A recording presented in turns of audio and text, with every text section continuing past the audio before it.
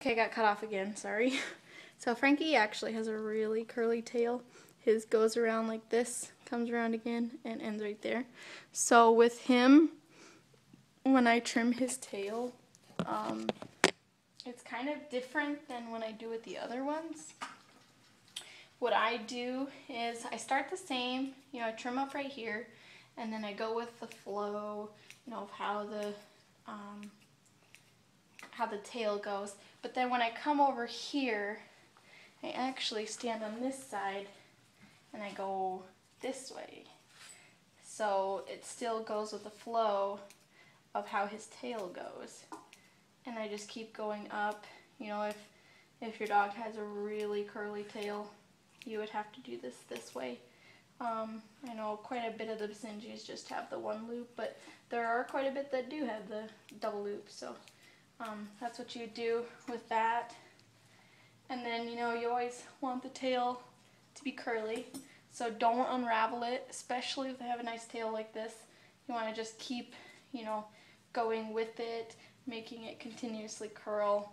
Now, obviously, he's probably done curling, but, I want it to stay that tight and that pretty. And then, I would do the same thing with him. You can use the regular scissors like this. You just have to be very careful that you don't go too deep, because you'll see the marks from the scissors, because they're not forgiving. They're, you cut this, it's cut. So you just have to be more careful with that. And then, I may as well just do him since he's up here. Same amount, put about, that much in your hand. Frank! Another good thing to do is keep this on, but, some, like Missy, she's not going to go anywhere, but with Frankie, he's still a puppy, so he doesn't like to stay where I put him. So you just kind of, so you can see the white on here, just kind of spread it around, barely touching them until you have most of it off of your hands, and then just massage upward into their coat. And you just keep doing that until it's all, the white's gone. You just keep massaging it in there. And then the spray, just like we did with Missy. Like a boy, aren't you, Frankie? And then you just brush them. Now, if you have these really sharp, pointed ones, don't do it very hard because it can hurt. So just do it, lightly. You're just pretty much wanting that brush to even the spray out that you just sprayed on. So, and then now, if you can tell, he's really glossy. I don't know if you can tell on here, but he's got a really nice sleek shine to him. And his tail is all done. Got the double curl here and going up to the next. Alright, and then when you put him on the table for the judge, you had said you wanted to know about that. So what you do is you stack him, make his front feet, I'll move it into the camera view. So you put him like that.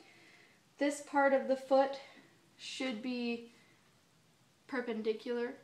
Some people will put it further back, some people will move it up further. It's technically speaking, it's supposed to be perpendicular. And then you just, you can go like this.